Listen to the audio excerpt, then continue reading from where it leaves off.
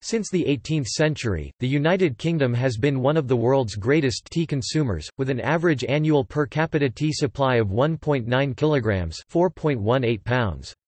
The British Empire was instrumental in spreading tea from China to India. British interests controlled tea production in the subcontinent. Tea, which was an upper-class drink in continental Europe, became the infusion of every social class in Great Britain throughout the course of the 18th century and has remained so. Tea is a prominent feature of British culture and society. In both the United Kingdom and the Republic of Ireland, the drinking of tea is so varied that it is quite hard to generalise. While it is usually served with milk, it is not uncommon to drink it black or with lemon, with sugar being a popular addition to any of the above. Strong tea, served in a mug with milk and sugar, is a popular combination known as builder's tea.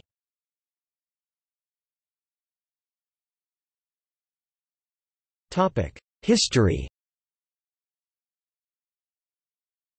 The rise in popularity of tea between the 17th and 19th centuries had major social, political, and economic implications for Great Britain. It defined respectability and domestic rituals, supported the rise and dominance of the British Empire, and contributed to the rise of the Industrial Revolution by supplying both the capital for factories and calories for labourers. It also demonstrates the power of globalization and imperialism to transform a country and shape it into the modern society it is known as today. Tea remains a popular drink in Britain in the modern day and is still considered to be an important part of British identity.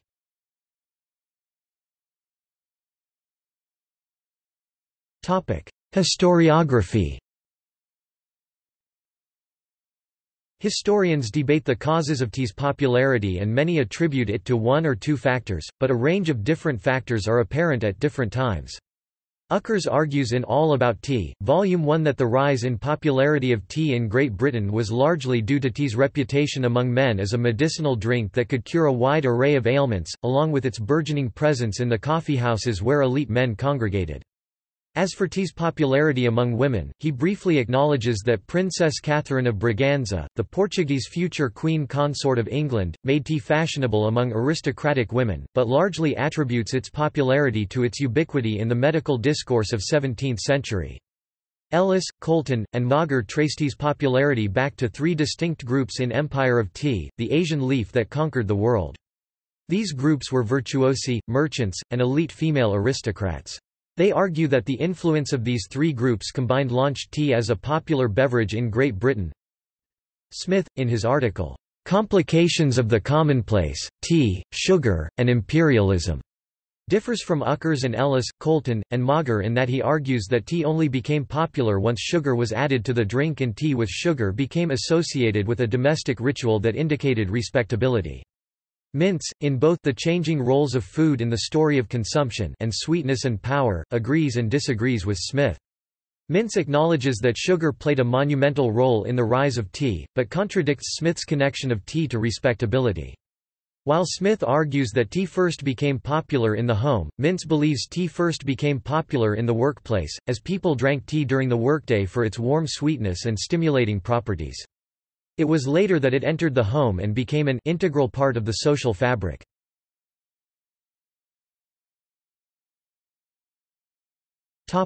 17th century, a medicinal and luxury import.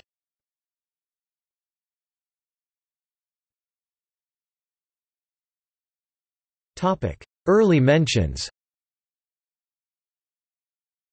The history of European interactions with tea dates back to the mid-16th century. The earliest mention of tea in European literature was by Giambattista Ramusio, a Venetian explorer, as Chai Katai or Tea of China in 1559. Tea was mentioned several more times in various European countries afterwards, but Jan Hugo van Linschoten, a Dutch navigator, was the first to write a printed reference of tea in 1598 in his Discours of Voyages. However, it was several years later, in 1615, that the earliest known reference to tea by an Englishman took place in a letter exchanged between Mr. R. Wickham, an agent for the British East India Company stationed at Japan, to a Mr. Eaton, who was stationed in Macau, Portuguese domain since 1557, China. In this letter, Wickham asked Eaton to send him a pot of the best sort of cha, phonetically how one would write cha, the local Cantonese dialect word for tea. Another early reference to tea appears in the writings of trader Samuel Purchas in 1625. Purchas describes how the Chinese consume tea as the powder of a certain herb called chia, of which they put as much as a walnut shell may contain, into a dish of porcelain, and drink it with hot water. In 1637, Peter Mundy, a traveller and merchant who came across tea in Fujian, China, wrote, "Cha, only water with a kind of herb boiled in it."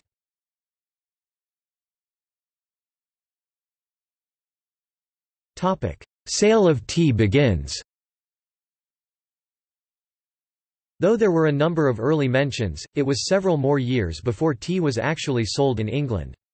Green tea exported from China was first introduced in the coffeehouses of London shortly before the Stuart Restoration 1660. Thomas Garway or Garraway, a tobacconist and coffee house owner, was the first person in England to sell tea as a leaf and beverage at his London coffeehouse in Exchange Alley in 1657. He had to explain the new beverage in a pamphlet. Immediately after Garway began selling it, the Sultan's Head Coffee House began selling tea as a beverage and posted the first newspaper advertisement for tea in Mercurius Politicus on 30 September 1658. The announcement proclaimed, "That excellent, and by all physicians approved, China drink, called by the Chinese, tcha, by other nations te alias tea, less than pre greater than sold at the Sultan's Head, ye Coffee House in Sweeting's Rents, by the Royal Exchange, London."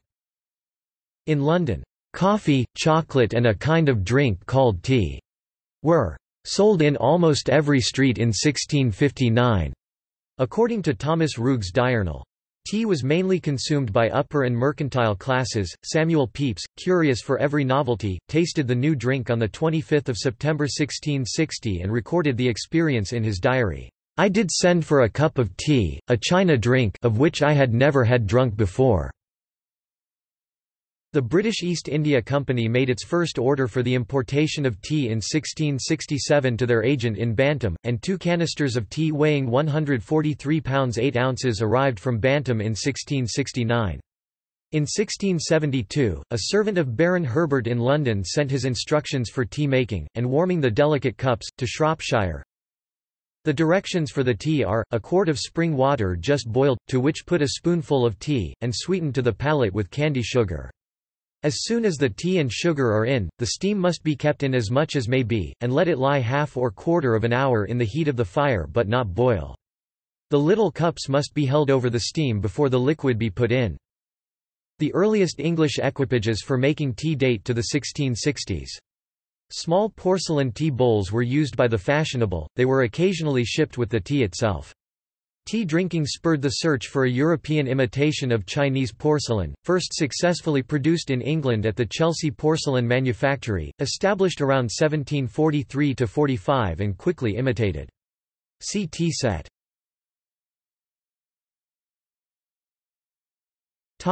A medicinal drink. The first factor that contributed to the rise in popularity of tea was its reputation as a medical drink. Tea first became labeled as a medical drink in 1641 by the Dutch physician Nicolas Dirx, who wrote under the pseudonym, Nicolas Tulp, though he was also a director of the Dutch East India Company, so his praise of tea was likely a marketing tactic. In his book Observations Medicae, he claimed that, "Nothing is comparable to this plant," and that those who use it are exempt from all maladies and reach an extreme old age. He goes into detail on the specific merits of tea, such as curing headaches, colds, ophthalmia, catarrh, asthma, sluggishness of the stomach, and intestinal troubles. Thomas Garway, the first English shopkeeper to sell tea, published a broadsheet in 1660 titled, "An Exact Description of the Growth, Quality, and Virtues of the Leaf Tea," which also praised tea's medical benefits. Garway claims that the drink is declared to be most wholesome, preserving in perfect health until extreme old age, as well as maketh the body active and lusty, helpeth the headache, taketh away the difficulty of breathing, strengtheneth the memory, and expelleth infection. There were many more published works on the health benefits of tea, including those by Hartlib in 1657, Bontekoy in 1678, Povey in 1686, and Tryon in the 1690s, and the Royal College of Physicians debated whether any of the exotic new hot drinks would agree with the constitutions of our English bodies. In 1667, Pepys noted that his wife was taking tea on medical advice. A drink which Mr. Pelling the Poticary tells her is good for her colds and defluxions. John Locke, the famous English philosopher, developed a fondness for tea after spending time with Dutch medical men in the 1680s. Ellis, Colton, and Mauger refer to these men as virtuosi, scientists, philosophers, and doctors who first took an interest in tea and contributed to its early popularity as a pharmaceutical. But, such as with the case of Tulp, some of these men may have been influenced by Indies companies and merchants who wished to create a market for tea.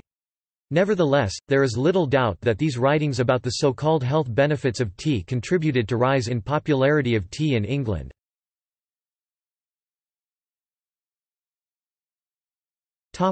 Popularity among aristocrats. According to Ellis, Colton, Maurer, tea was 6 to 10 times more expensive than coffee in the 1660s, making it an extremely expensive and luxurious commodity. Moreover, the proliferation of works on the health benefits of tea came at a time when people in the upper classes of English society began to take an interest in their health. In 1660, 2 pounds and 2 ounces of tea bought from Portugal were formally presented to Charles II by the British East India Company. The drink, already common in Europe, was a favourite of his new Portuguese bride, Catherine of Braganza, who introduced it at court after she married Charles II in 1662, and made it fashionable among the ladies of the court as her temperance drink of choice. Catherine of Braganza's use of tea as a court beverage, rather than a medicinal drink, influenced its popularity in literary circles around 1685. Whenever it was consumed in the court, it was conspicuously on display so as to show it off. Accordingly, tea drinking became a central aspect of aristocratic society in England by the 1680s, particularly among women who drank it while gossiping in the home. Catherine of Braganza's introduction of tea to ladies was significant because it made tea an acceptable drink for both sexes, when it easily could have been categorized as a men's drink if it had remained only available in the coffeehouses that only men frequented. Wealthy ladies' desire to show off their luxurious commodities in front of other ladies also increased demand for tea and made it more popular. Another factor that made tea desirable among the elite crowd was the addition of sugar, another luxurious commodity which was already well established among the upper classes.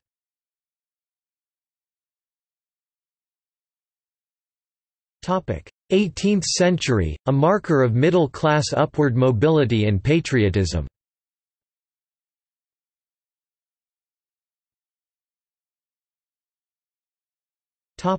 Colonial trade.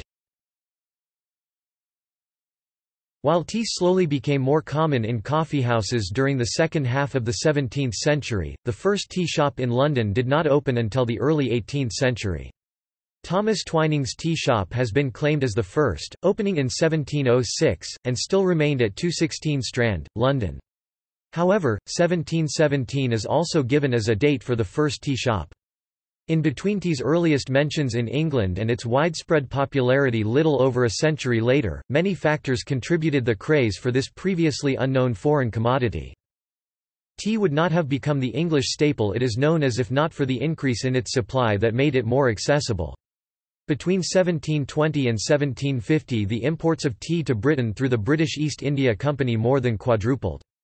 By 1766, exports from Canton stood at £6 million on British boats, compared with 4.5 on Dutch ships, 2.4 on Swedish, 2.1 on French. Veritable tea fleets grew up. Tea was particularly interesting to the Atlantic world not only because it was easy to cultivate but also because of how easy it was to prepare and its ability to revive the spirits and, reputedly, cure mild colds. When tea was first introduced to England, the British East India Company was not directly trading with China and merchants relied on tea imports from Holland. Because this tea was so expensive and difficult to get, there was very little demand for it, except among the elite who could afford it and made special orders. It was not until after 1700 that the British East India Company began to trade regularly with China and ordering tea, though not in large quantities. Smith argues that the tea trade was actually a side effect of the silk and textile trade because these were the Chinese commodities that were most desired at the time.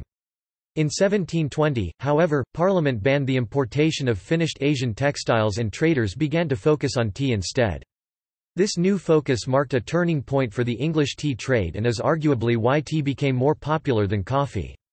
Once the British East India Company focused on tea as its main import, tea soon attained price stability.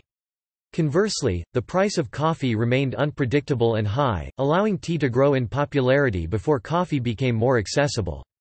Furthermore, the rising demand for tea and sugar was easily met with increased supply as the tea industry grew in India, which prevented sharp price increases that would have discouraged people from buying it.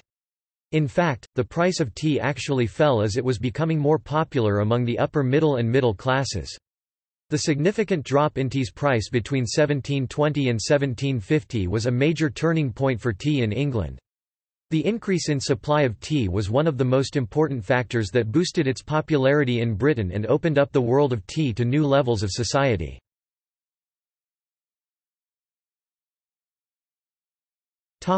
Introduction of milk and sugar.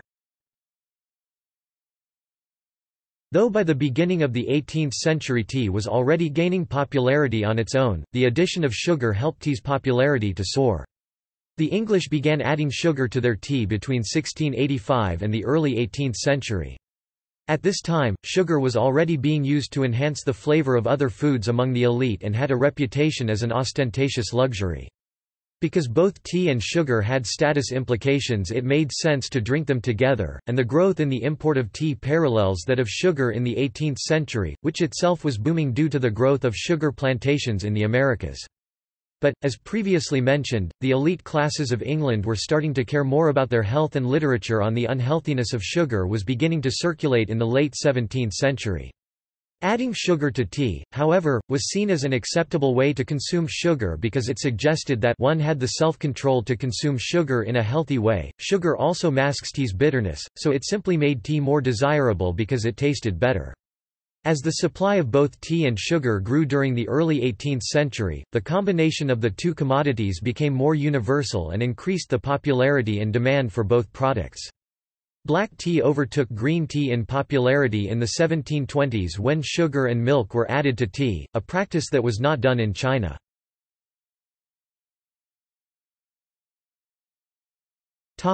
Popularity among the middle classes. Because tea began in Britain as a luxury for the super-rich, it had a reputation in the 18th century as a high-class commodity. But as prices slowly fell, more people at the middle levels of society had access to it.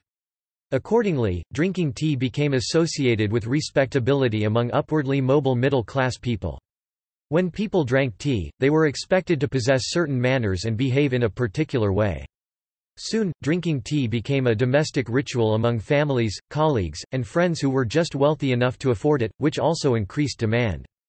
The association between tea and respectability became so ingrained in both British and Irish culture that it reached a point where it could not go out of fashion. Tea drinking among these groups was also soon considered patriotic. Because the British East India Company had a monopoly over the tea industry in England, tea became more popular than coffee, chocolate, and alcohol. Tea was seen as inherently British, and tea drinking was encouraged by the British government because of the revenue gained from taxing tea. Unlike coffee and chocolate, which came from the colonies of Britain's rivals in various regions of the world, tea was produced in a single massive colony and served as a means of not only profit, but colonial power. Mintz goes so far as to argue that the combination of ritualization and increased production in the British colonies was how tea became inherently British. As the British continued to import more and more tea throughout the 18th century, tea slowly went from a respectable commodity consumed by the well-mannered classes in domestic rituals to an absolute necessity in the British diet, even among the poor working classes. John Hanway, an 18th-century social reformer, observed the widespread consumption of tea by the poor in 1767. He described, "a certain lane where beggars are often seen drinking their tea," as well as, "labourers mending their roads drinking their tea," and tea, "in the cups of haymakers." Just 2 centuries after the first appearance of tea in English society as a beverage for aristocrats, tea had become so widely popular and available that those at the absolute bottom of the social hierarchy were consuming it as their beverage of choice. It was at this point that tea became universal among all levels of society. Fernand Braudel asked, "Is it true to say the new drink replaced gin in England?"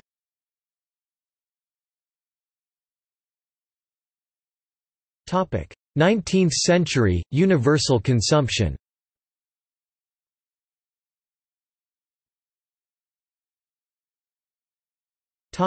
Adoption by the working classes. By the 19th century, tea's popularity had reached the working class and it was soon considered an everyday necessity among poor labourers. According to the Scottish historian David Macpherson, tea had become cheaper than beer in the early 19th century. Furthermore, sugar had also become extremely cheap by this time and the two were almost always consumed together. Though the price of coffee had also gone down by this point, tea was the preferred drink because, unlike coffee, it still tasted good when diluted, which is often how the poor consumed it in order to save money. Tea had other attractions as well. Drinking a hot, sweet beverage transformed their meals, which generally consisted of dry bread and cheese, and made them go down more easily. The warm beverage was especially appealing given Britain's cold and wet climate. Further, tea helped alleviate some of the consequences of the urbanization that accompanied the Industrial Revolution. Drinking tea required boiling the water, thereby killing water-borne diseases like dysentery, cholera, and typhoid. However, the poor consumed tea very differently to the well-mannered ritual adopted by the upper classes. According to Mintz, tea drinking among the poor probably began in connection with work, not in the home, and some scholars suggest that tea played a role in the British Industrial Revolution. Day labourers brewed their tea out in the open and brought their tea equipment with them to work, as opposed to the private domestic ritual that had previously surrounded tea drinking. Afternoon tea possibly became a way to increase the number of hours labourers could work. The stimulants in the tea, accompanied by the calorie boost from the sugar and accompanying snacks, would give workers energy to finish the day's work.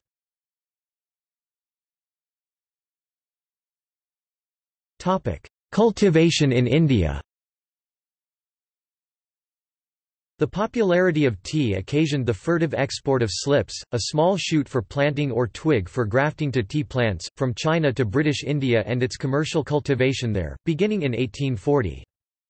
Between 1872 and 1884 the supply of tea to the British Empire increased with the expansion of the railway to the east. The demand, however, was not proportional, which caused the prices to rise. Nevertheless, from 1884 onward, due to innovation in tea preparation, the price of tea dropped and remained relatively low throughout the first half of the 20th century. Soon afterwards London became the centre of the international tea trade. With high tea imports also came a large increase in the demand for porcelain. The demand for tea cups, pots and dishes increased to go along with this popular new drink.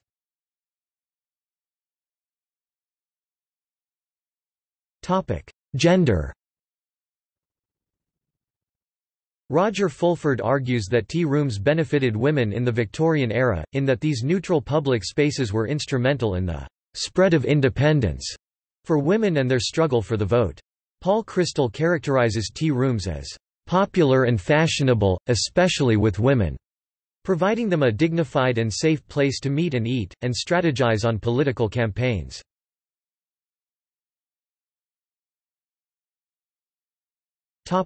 Tea today. In 2003, Datamonitor reported that regular tea drinking in the United Kingdom was on the decline. There was a 10.25% decline in the purchase of normal teabags in Britain between 1997 and 2002. Sales of ground coffee also fell during the same period.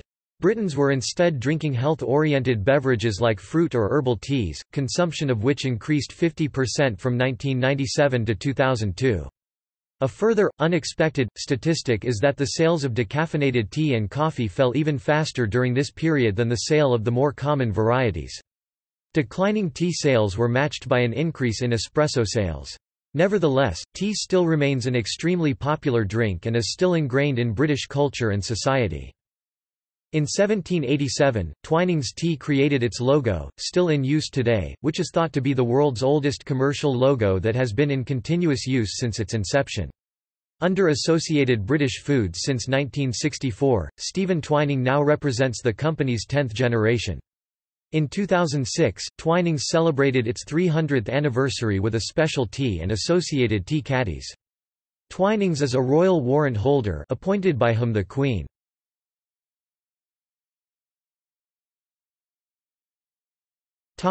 Brewing the tea.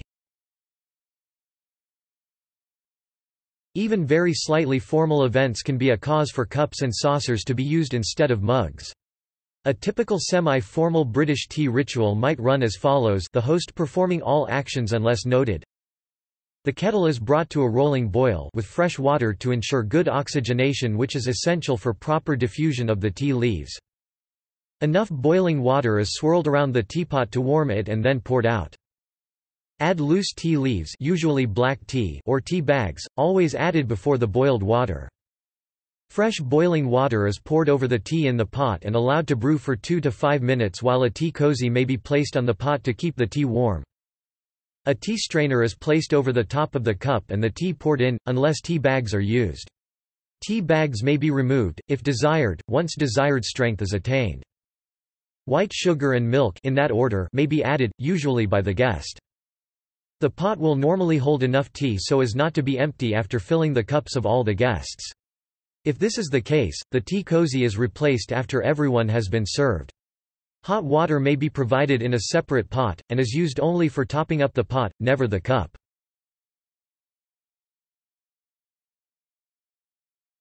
The question of milk. Whether to put milk into the cup before or after the tea has been a matter of debate since at least the mid-20th century. In his 1946 essay, A Nice Cup of Tea, author George Orwell wrote, "Tea is one of the mainstays of civilization in this country and causes violent disputes over how it should be made." Whether to put tea in the cup first and add the milk after, or the other way around, has split public opinion, with Orwell stating, "Indeed, in every family in Britain there are probably 2 schools of thought on the subject."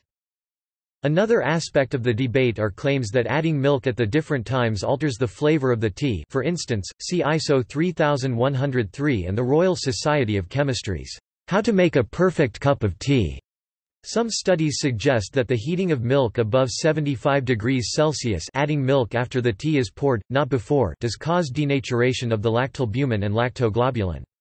Other studies argue brewing time has a greater importance. Regardless, when milk is added to tea, it may affect the flavor. In addition to considerations of flavor, the order of these steps is thought to have been, historically, an indication of class. Only those wealthy enough to afford good quality porcelain would be confident of its being able to cope with being exposed to boiling water unadulterated with milk. A further point of discussion on when to add milk is how it affects the time taken for the liquid to reach a drinkable temperature.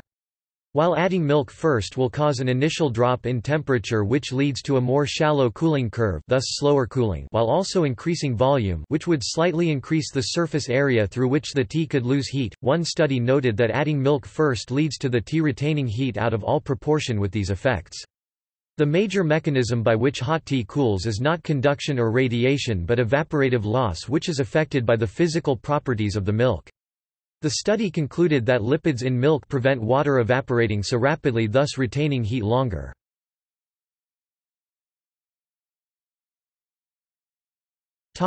Drinking etiquette. There are opinions as to the proper manner in which to drink tea when using a cup and saucer. Historically, during the 1770s and 1780s, it was fashionable to drink tea from saucers. Saucers were deeper than is the current fashion and so more similar to bowls like their Chinese antecedents. If one is seated at a table, the proper manner to drink tea is to raise the teacup only, placing it back into the saucer in between sips. When standing or sitting in a chair without a table, one holds the tea saucer with the off hand and the tea cup in the dominant hand. When not in use, the tea cup is placed back in the tea saucer and held in one's lap or at waist height. In either event, the teacup should never be held or waved in the air. Fingers should be curled inwards. Despite popular belief in the United States, no finger should extend away from the handle of the cup.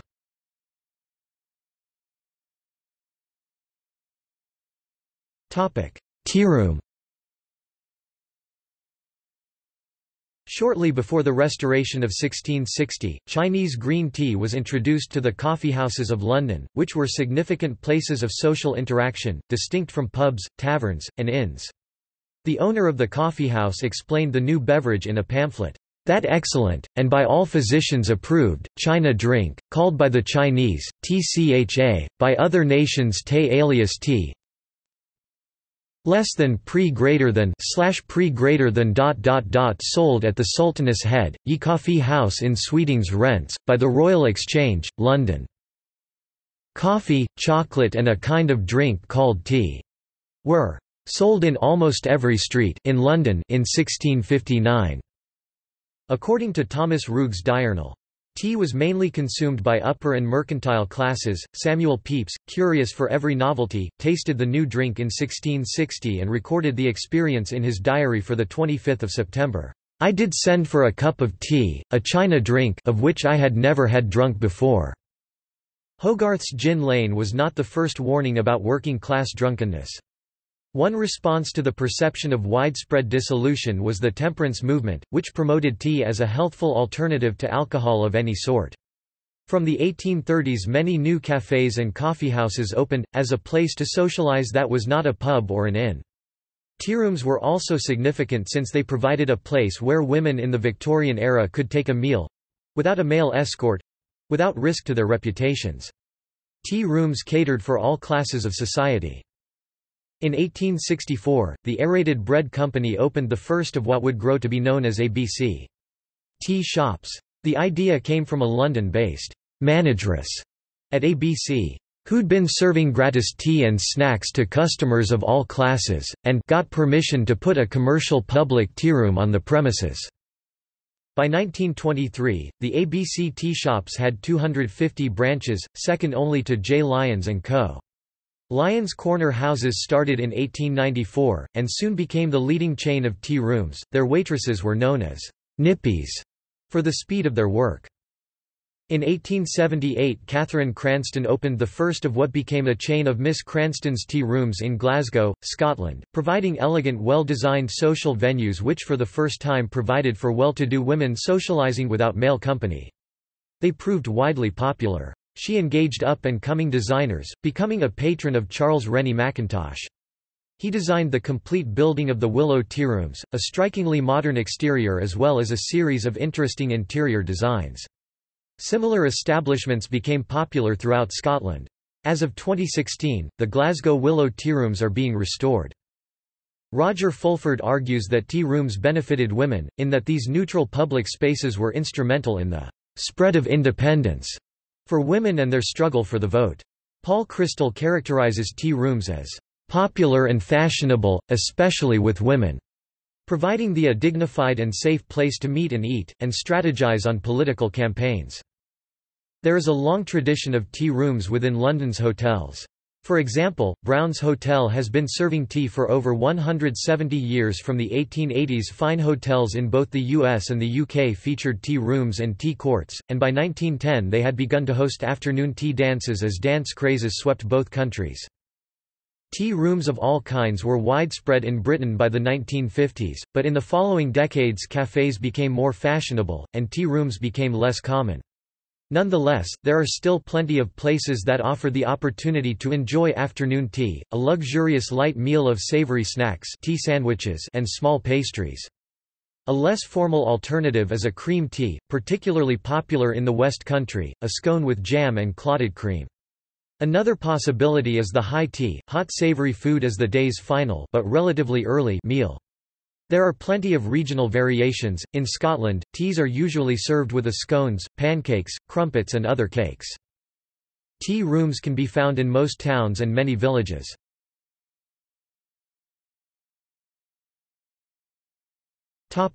Tea as a break. British workers by law have the right to a minimum of a 20-minute break in a shift of 6 hours. Government guidelines describe this as a tea or lunch break. More informally, this is known as elevenses, i.e. a couple of hours before the midday meal, traditionally served at 11 a.m. Builder's tea in a mug is typical of a quick tea break in the working day.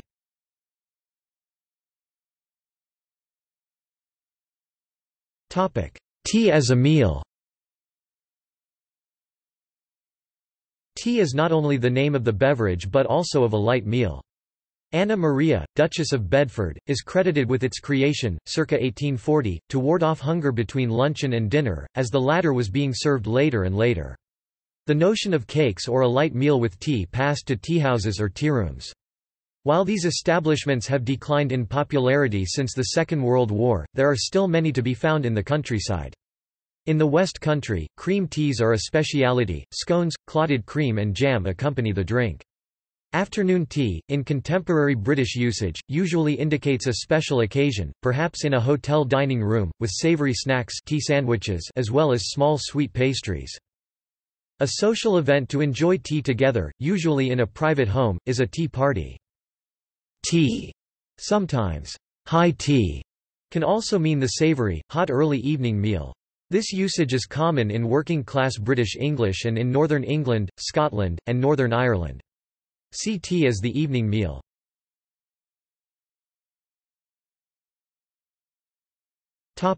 Tea cards. In the United Kingdom, a number of varieties of loose tea sold in packets from the 1940s to the 1980s contained tea cards. These were illustrated cards roughly the same size as cigarette cards and intended to be collected by children. Perhaps the best known were Typhoon Tea and Brooke Bond, manufacturer of PG tips, the latter of whom also provided albums for collectors to keep their cards in. In the brand named Brooke Bond Dividend D, the card was a dividend divvy against the cost of the tea. Some renowned artists were commissioned to illustrate the cards, including Charles Tunnicliffe. Many of these card collections are now valuable collector's items. A related phenomenon arose in the early 1990s when PG Tips released a series of tea-based pogs, with pictures of cups of tea and chimpanzees on them. Tetley's Tea released competing pogs but never matched the popularity of the PG Tips variety.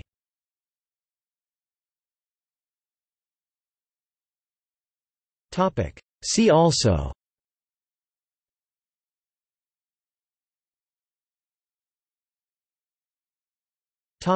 Drinks. Earl Grey tea, a classic English blended tea, flavoured with bergamot essential oil. English breakfast tea. Prince of Wales tea blend. Gunfire drink, a cocktail made of tea and rum served in the British Army. Food. Tea cake. Tea sandwich.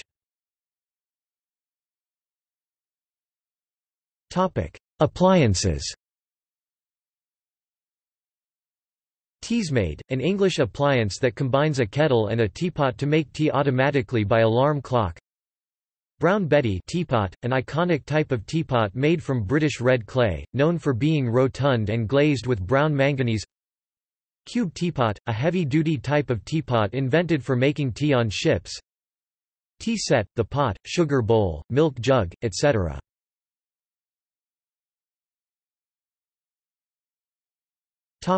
Other. List of tea companies #United Kingdom. London Tea Auction, 1679–1998. TV pickup, a daily spike in power consumption in the UK due to the use of electric kettles. Tea Lady. National Tea Day. Footnotes